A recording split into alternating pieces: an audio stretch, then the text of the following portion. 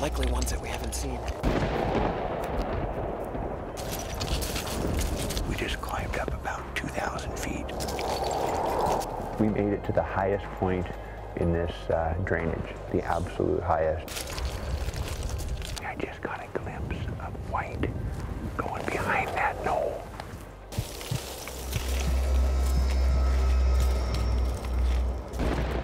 I don't think we can get up the slide. I'm thinking just, is there a way down at that bottom?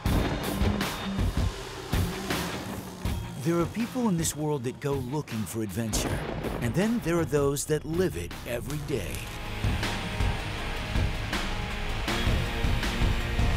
I got one. Man, that's a big one too. Wow. Whoa! Right Came on. clear out of the water. Wasn't that awesome? Oh. Nice. He's down. I've never caught a fish off the bottom that had live bait in its mouth. That is going to be a very short, dangerous strip, but we're going for big rams, you know. We'll do what it takes to get them. That's a 400-pound fish. There's no way we can catch that very close. It was 420 pounds. It was just under 8 feet long. Alaska Outdoors Television. Experience Alaska like never before. Anchorage clearance, November 2814 Charlie. November 2814 Charlie, Anchorage clearance. Yes, I'm a Cessna 170 on wheels northbound with Zulu. November 14 Charlie, fly the east route northbound.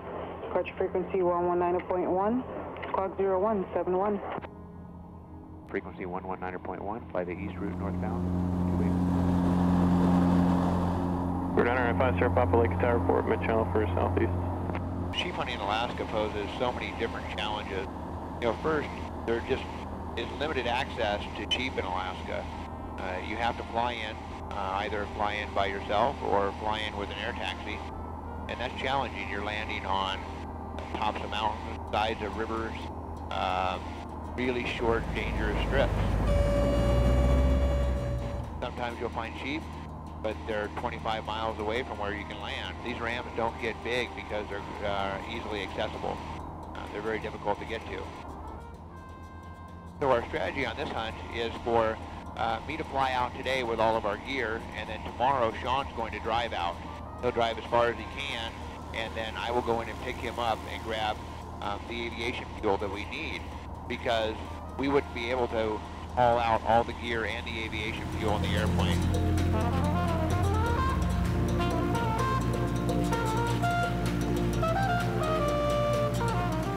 If we can get in and land in that pass, is to hike around all this steep, jagged, craggy stuff and hunt the backside of this mountain for sheep. And I've been told that there are some good sheep hunting back there. It might be a little steep. We will have to cross this glacier, and that glacier is way bigger than it looks. That is going to be a very nasty crossing with lots of pitfalls. This area is notorious for being wet, low clouds, and high winds. But we're going for big rams, and, you know, we'll do what it takes to get them. Oh, and there they are. They're on the moraine. They're in the middle of the glacier. This is some tough country to get up to them. Now look at these rams over here. 1, 2, 3, 4, 5, 6, 7, 8 rams right there. Just by the size of their bodies from here, I can tell those are rams. Right on. We'll be landing somewhere in the neighborhood of 4,000 feet, and so it will be, the airplane will not perform nearly as well at 4,000 as it will at 1,700. All right, we made it. Sheep hunting. We're here, baby. Excellent. If we get into our hunting spot, and we have 10 gallons of gas in the plane, when we fly in, when we actually land, it would be perfect to have 10 gallons in the plane, because that will allow us to get in and out of there short. The logistics of this hunt really make it quite difficult, because you're doing mountain flying, and so you need to be light. You can only have a few gallons of gas in your airplane at any given time, and then you have to have a place to refuel so that you can keep putting in a little bit of fuel flying into these very difficult strips. God, that was nice hanging out in this cabin. It was raining hard last night. It was raining hard. I think it's all locked up. What a nice place. I was really looking forward to filming this hunt. I wanted to go with Rob and Sean last year. Rob ended up pulling out a large ram out of this particular area. In fact, both ended up with really nice animals. So I knew if there was an opportunity to go out with them this year that I would definitely jump at the chance to do it. Looks like the plane survived the night.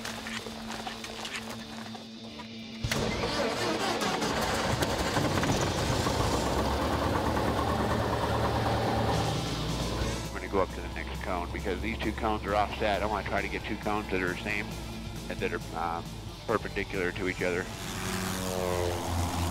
Right on. We were off in about 375 feet. Sweet. Last night it was 400, right? Right. It's very important to know how fast I can get off because I need to be able to know whether I can get out of some of these places. We took off and went to go find a landing spot.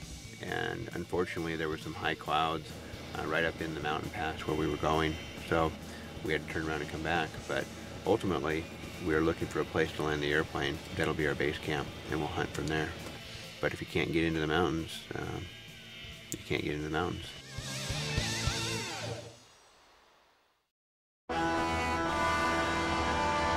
We can make a big push all the way up that drainage. It's going to be a tough hike, but then those might be sheep up there.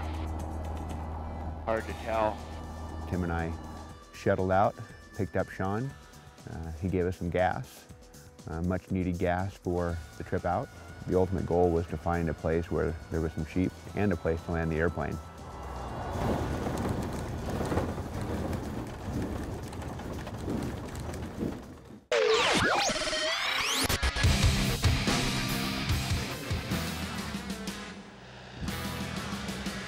Strip is where it's bright green, Gotcha. right where it's wet. And then Sean, I might go over it with your stopwatch too. Okay. All right, you tell me when, Robbie. All right. Ready? Yep. Start.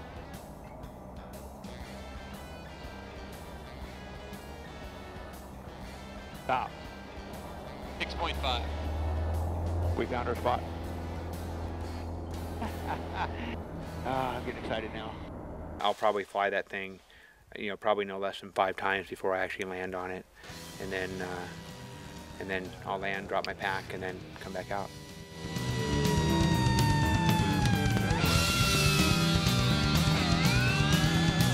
What do you think, Wasabi? Oh man, the grass is long, and wet. really long. The grass is like this tall up there. When I first came in, I'm just coming in perfect. Oh, I had it set up just right, and I'm just starting to touch down in this grass. I'm thinking the grass is about 1 foot long, and the bottom never came. And the plane's thinking, and the plane's thinking, and I'm thinking, man, when are we gonna hit the bottom? Right on. No adrenaline rush there. Oh, dude. Here's some tail well remnants here. I think the grass is a little high. That's bush flying in Alaska for you. Yeah, it is. It took us 4 trips to get in. Just into this very, very short, high elevation, very dangerous mountain strip.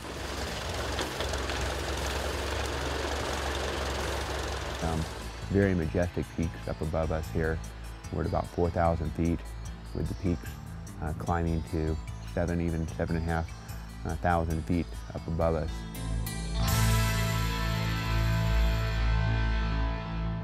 That one is tough and craggy all the way around it, but I don't know how it is around the other side. Take the roundabout way, side hill. Yeah, we'll camp out here tonight, get up early tomorrow morning, try to get up to the top. And there's a ram right up there going across the top of that mountain. Oh, yeah. And there's the sheep. You look up there long enough, you might start seeing some.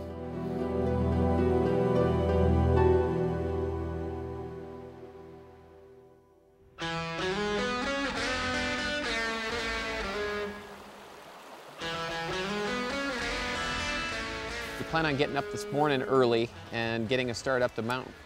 We're still about a day away from the opener, but we were hoping to get up top. It finally has cleared, so we're getting ready to head up. We've seen sheep on both sides. Hopefully we can get up, get above those sheep, get ready, and when the opener hits tomorrow, be ready and on them and ready to do our thing. We're going to leave my tent here, and we're going to take Sean's tent up the mountain, so we have a tent to sleep in tonight we'll plan to be up in the mountains 3 nights looking for these sheep.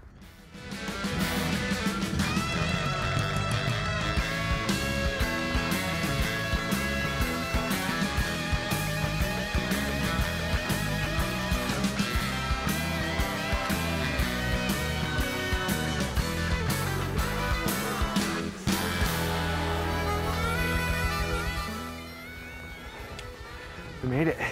There she be. All right. It's a good little hike. Oh yeah. Getting the elevation. Oh, look at that. That's gorgeous. You know, you look at the peak from the bottom and it looks like it's just going to be, you know, like a baseball field flat at top, but we know it's not going to be that way. No, I have a feeling it's going to be just a gradual rise until the next 7,000 foot peak.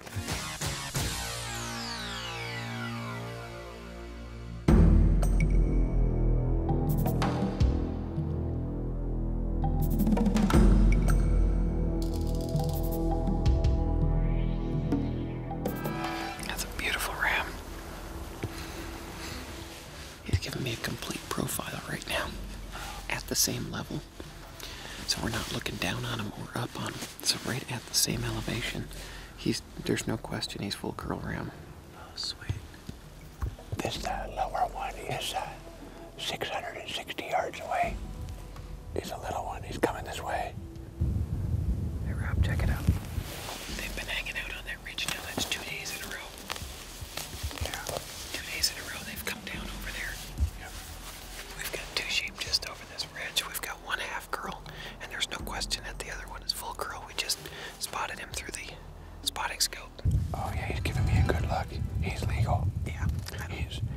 He's full curl. Yeah, I agree. I think he's a full curl ram. Now we just have to figure out our approach to be able to get to these bad boys. Oh, this is too awesome. Yes, dude, this is great. Where do you camp? Exactly. If we can get out behind up here, come up and around from up above, that'll allow us also to get to that one sheep that we saw on the other side of this mountain. So, cross our fingers, hope we can get up there. As we come up here, we kind of go over and get to that next little grassy ridge, go up that, and then we might be stuck going left. See, I don't know how hard a bottom there is on that shale slide over there, because it looks like small rock and dirt rather than shale. Right. I mean, without a doubt, the sheep see us there. Oh, there's no question. Yeah. Here, you know, here it may not be, well, certainly not as bad.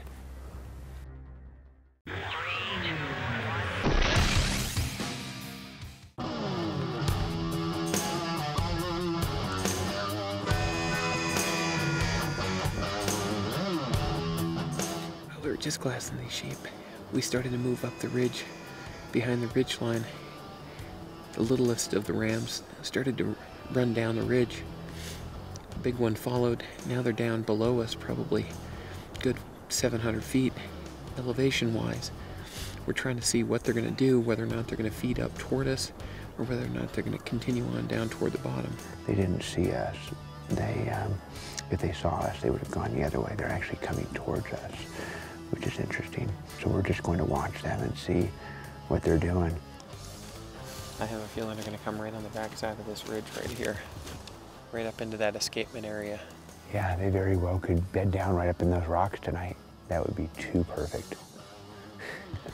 I know I'm one of the luckiest people on this planet. That won't happen.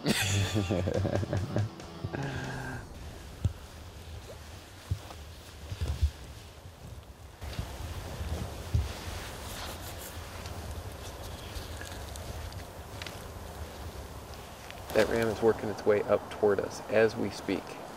Oh, look at that. Oh, man. Yeah, that ram's gonna come right up this hill. He stopped right down there.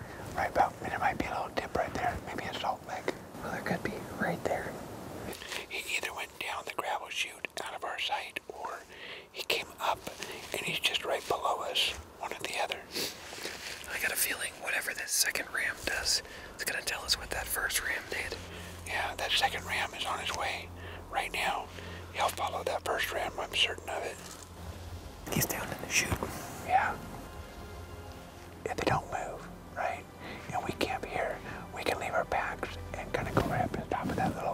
see if we can see down. Oh, he just popped up again. Oh, here he is. He's gonna come up to the top. Can you sleep like you are? I'm gonna have to. Well, I'm gonna get my coat on. I'm already starting to freeze because it's gonna get colder.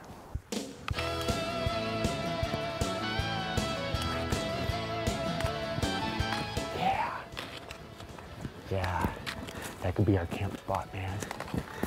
We're at the top of the world.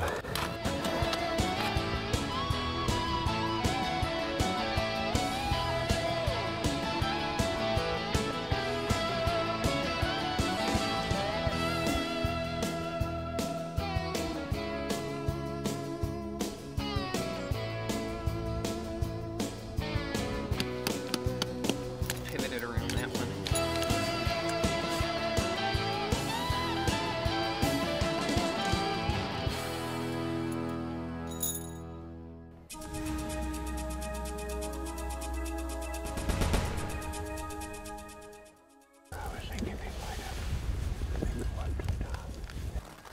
Well, we got up this morning and the weather wasn't too bad.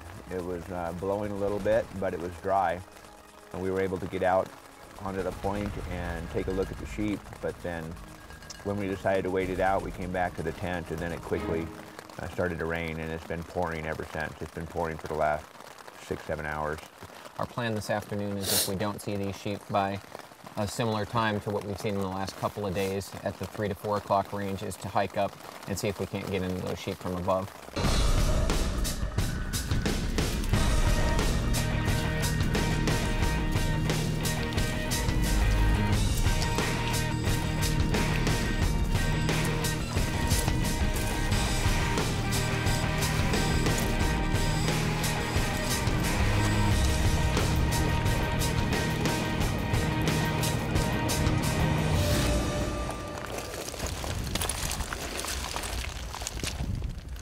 We just climbed up 1,500 feet, and I'm looking back to my left, and about, 750 feet below us, off to the left, is this big sheep, this big ram.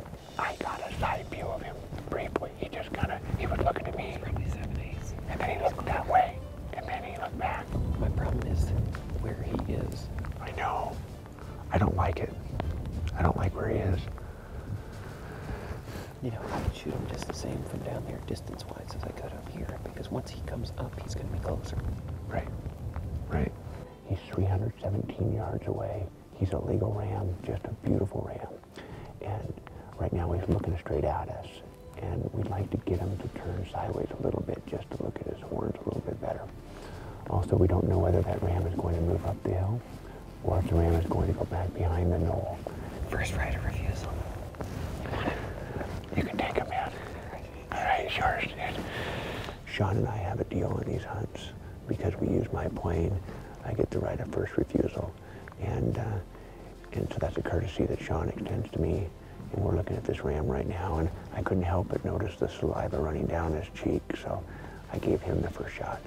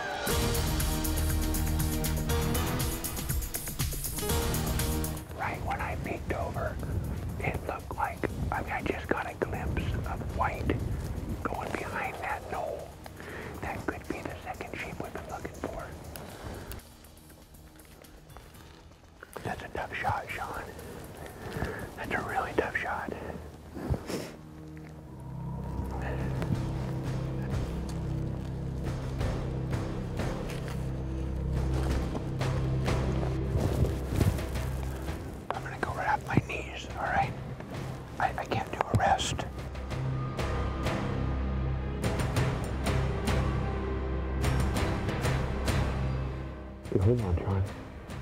Hold on. All right, Sean. There you go. Okay, that guy's got to come up. I think we go across this ridge. What do you think? You think he might pop up right here?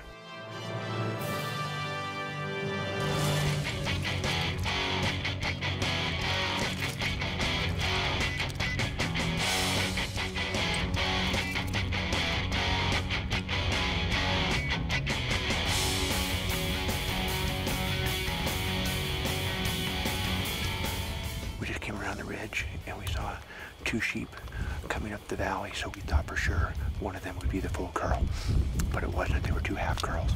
But because of our limited visibility, we can't see if there's another ram inside this deep cut, so we're gonna back up. We're gonna go higher. We're gonna go up to 7,500 feet and see if we can cut them off.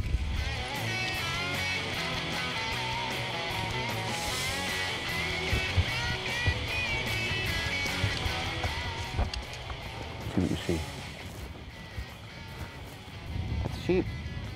Yeah. Oh, 2 of them. There's another one that just popped up. Oh yeah, I see that too. Yeah. We had 2 actually go up just to the right of the ice over there. We're crazy. Probably not stupid enough to follow them, especially in light conditions like this with the clouds. We hiked our butts off. We went through some nasty, nasty terrain looking for this guy. Okay, here we are, the morning after Sean shot his sheep last night before the hailstorm. And I'm gonna get a little photo, Robbie. So, Look at those masses. that is incredible. Alaska Outdoors Television, produced by 59th Parallel Productions.